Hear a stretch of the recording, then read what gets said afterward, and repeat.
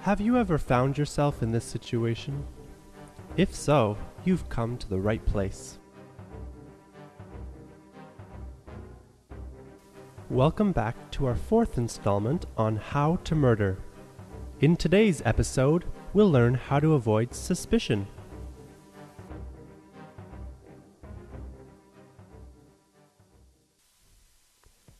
Here are some standard weapons of choice.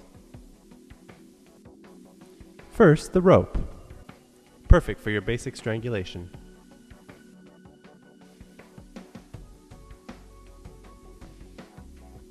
Fourth, the drill.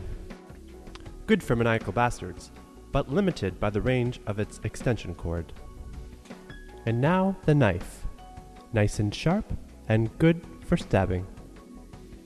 Messes contribute to cleanup time and leave incriminating evidence.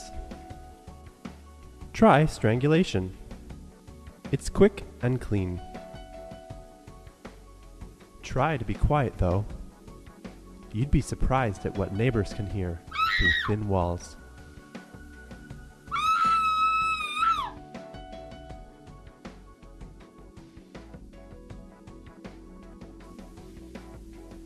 You may think that an elevator is a convenient way to move a body away from a scene, but watch out. Those automatic doors can be tricky. Then again, garbage disposals aren't much better. Try fitting a body down one of those.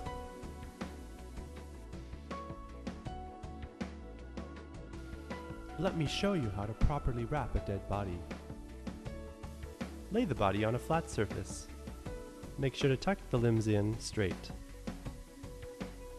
Sometimes, if rigor mortis is set in, you'll have to tug a little. There we go.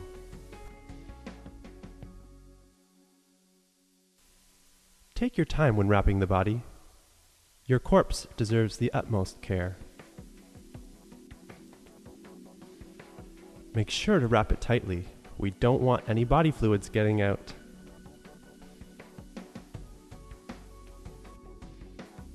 When carrying a body down the street, visible limbs may be a dead giveaway.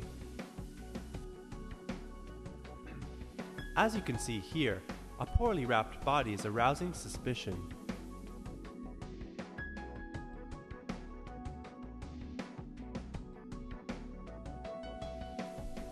Many notorious killers have enjoyed keeping trophies from each of their victims. For example, limbs are a good choice. Maybe even a hairbrush.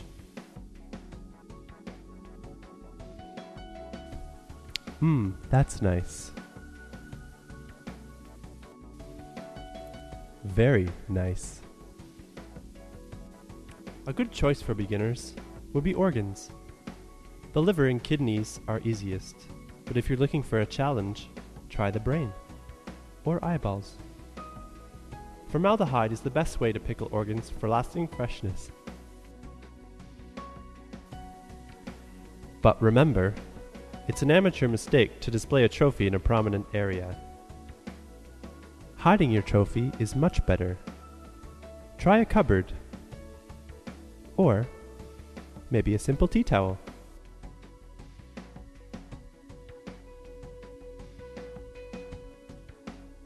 An alternative to the conventional trophy is the consumption of human flesh.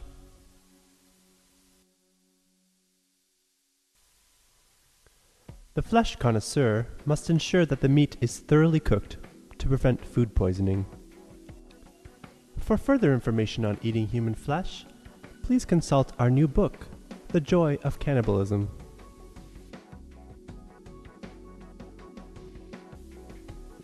The day after the murder, remember to act normal. Repeat your usual routine. Eat breakfast. Go to work. And don't talk about murder.